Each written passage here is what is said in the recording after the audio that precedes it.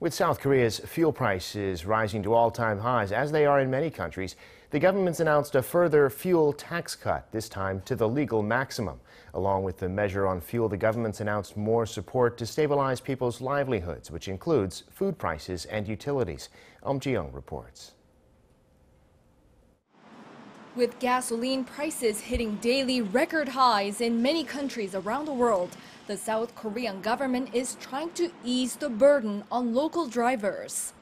Finance Minister Choo Kyung-ho announced at an emergency meeting on Sunday that the tax cut on fuel will be increased to the highest level allowed by law.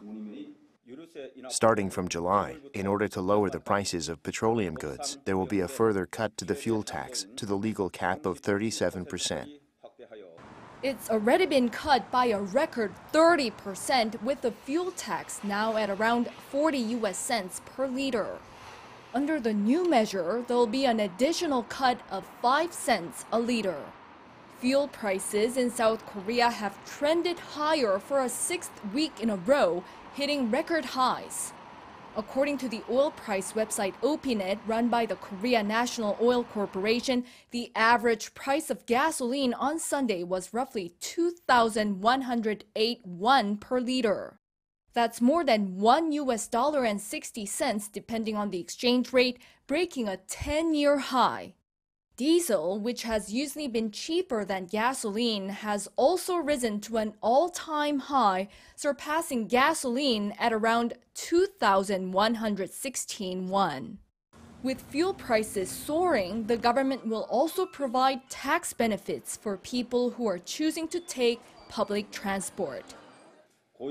From the second half of this year, the income tax deduction rate will be doubled to 80% when public transport fares are paid by card.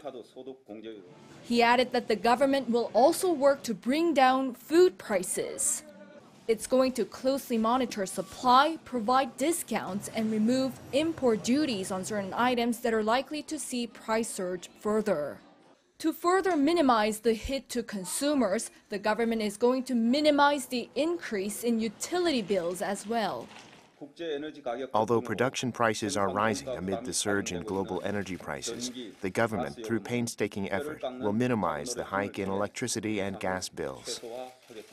Choo also announced support for living expenses for those in groups deemed socially vulnerable.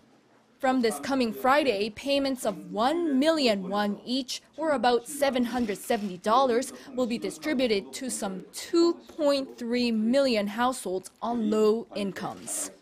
Eum Ji-young, Arirang News.